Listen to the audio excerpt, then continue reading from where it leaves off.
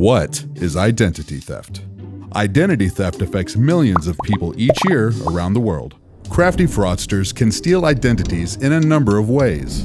Some fraudsters commit identity theft by stealing physical information. They do so by dumpster diving, stealing mail, or taking discarded devices like computers, printers, or phones that have not had their hard drives wiped. Sometimes they rely on social engineering, which is when the fraudster manipulates or tricks a victim into giving up information. A common form of this is phishing, where a fraudster impersonates a trusted individual or entity and asks the victim for sensitive info. Identities can also be stolen through high-tech means like malware or data breaches, where hackers target large organizations and steal the information of multitudes of employees or customers. Information stolen through data breaches is often sold on illegal trading websites. With many different avenues to grab your information, how can you protect yourself?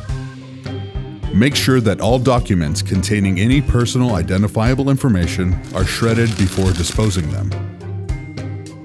If you or your organization is getting rid of electronics, make sure all hard drives are wiped or rendered unreadable before disposing, reselling, or donating them. Never send personal information via email. Reputable organizations will never ask for this. If you receive a phone call asking for information, ask to call them back. Find their official phone number online and call that number back to verify the claim.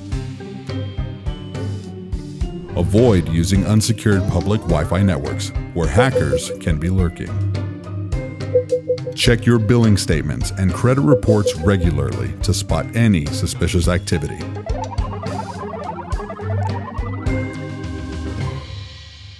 If you or someone you know does become a victim of identity theft, freeze any affected financial accounts. Check and freeze your credit report. File a complaint with the Federal Trade Commission if in the U.S. Report the incident to your local authorities.